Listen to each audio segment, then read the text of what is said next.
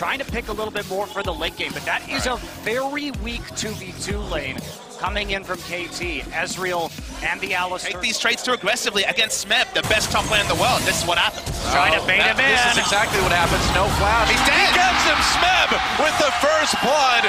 Someday thought he could delay long enough. Over here. Whoa, here he comes over the wall, and Smeb could be in trouble. Drops a GPL right away. Someday getting low immediately. Fly, waiting. Might use that voice of light. There it is. Tries to get the kill. Oh, they end up trading, though. One on each side. Someday trying to flee. Peanut and Kuro got there just in time. Someday trying to get away. Not sure if he can make it, though. Score! Peanut not getting there for the unburrow, but Score does find Talia from behind. Kuro goes down. They do find the kill onto Someday, so it ends In there, that's when they were going to look to maybe go for it, but Peanut caught up a little bit. Fly takes a lot of damage from that Talia. Now the GPO comes down. Oh, Voice of Light pushes him back, but it's not enough. Another kill comes in for the ROX Tigers.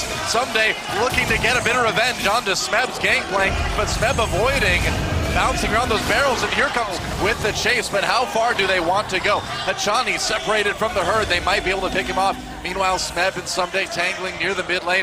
Hachani way behind enemy lines, trying to go for the execute. Maybe he's dodging the abilities. Oh, the W in the end for Kuro sets one up for Smeb, and they do get a kill out of it in the end. This game. Sure enough. Bit of a lull in the action here. Did I say lull in the action? Ashero comes in, Fly, bounced back by Kuro. Beautiful gank by ROX Tigers. I had to say it, didn't I? There goes the mid lane turret. ROX Tigers just like that.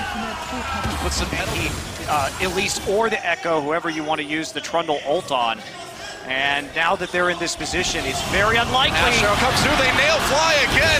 Gets hit with the W, another easy kill. Man, Hachani comes in, tries to turn things around for KT, but no such luck just yet. Gorilla stopped up with that parallel convergence. Someday somehow ends up in the back lines. Hachani slowed up. Peanut trying to whack away at him. There's another kill for Kuro. Arrow tries to get one with the missing shot, but barely can't finish Peanut off. And now the ROX Tigers backing away. Looks like they may have surrounded Someday. Ray coming down, gets the slow.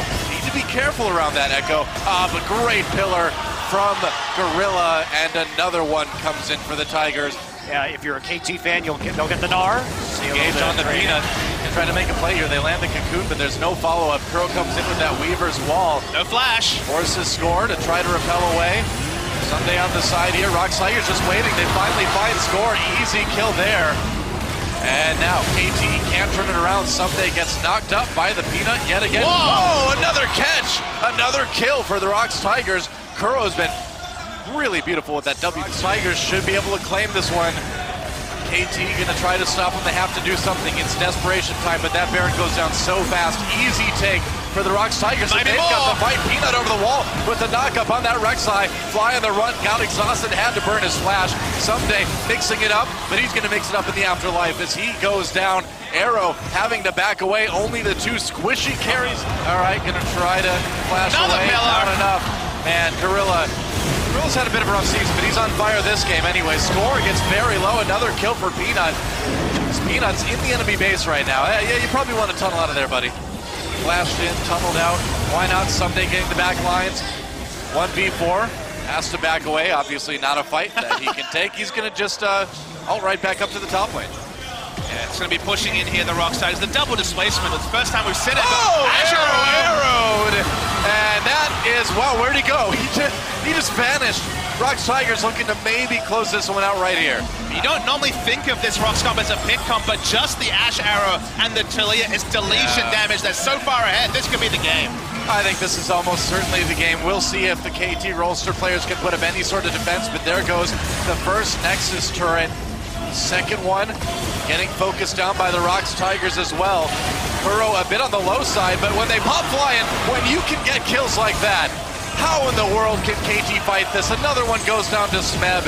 Score can't do much to stop this one. Turns it around for a little bit of damage, but he's going to die as well. There goes the Nexus, and what a statement early on from ROX Tigers. They are saying second place no more as they crush KT Rolster in game one. GG.